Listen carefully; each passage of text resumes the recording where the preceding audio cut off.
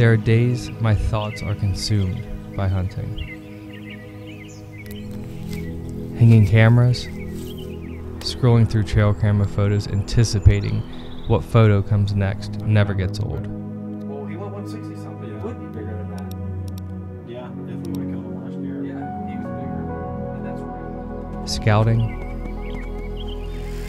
trimming stands, hanging stands, preparing mentally and physically for the Rocky Mountains, which seem to have no mercy with their terrain, altitude, and unpredictable weather.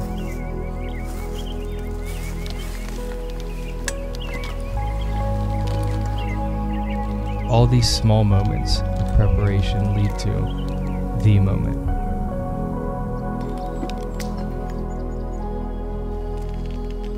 There is a moment when everything comes together. When all the preparation, time, scouting, practice, sweat, and passion come together at once to create a memory.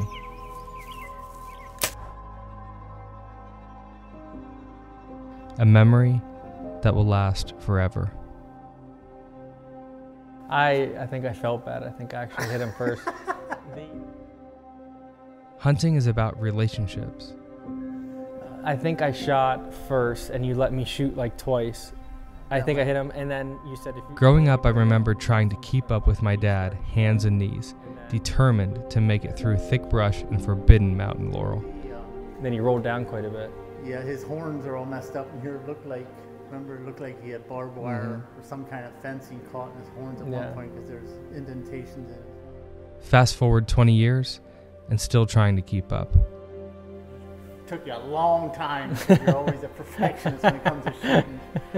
And you shot, and just like that, the whole hill exploded with elk. I remember he was on his back and he's kicking because I hit him. I'm flooded with memories. The pursuit of that animal, the storyline.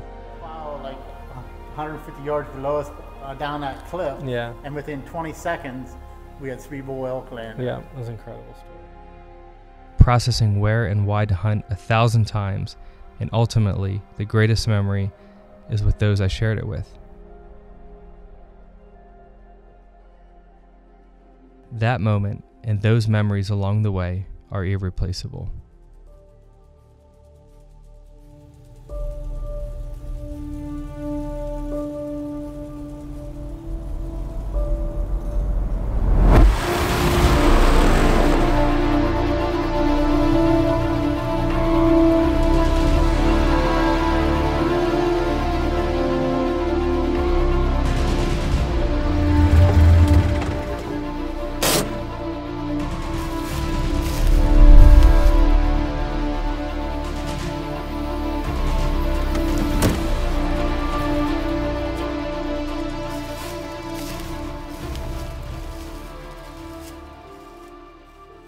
Little did I know then how precious those memories are and will be.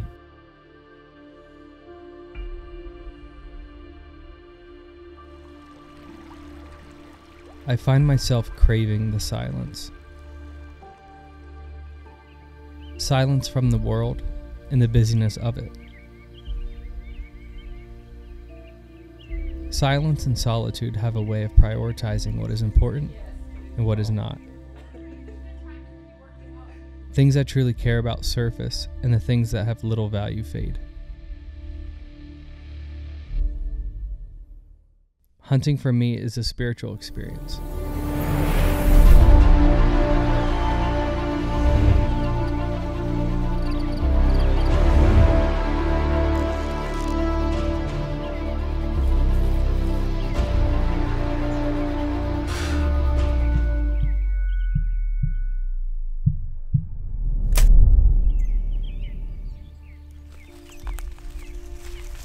Teach me your way, Lord, that I may rely on your faithfulness. Give me an undivided heart, that I may fear your name. I will praise you, Lord my God.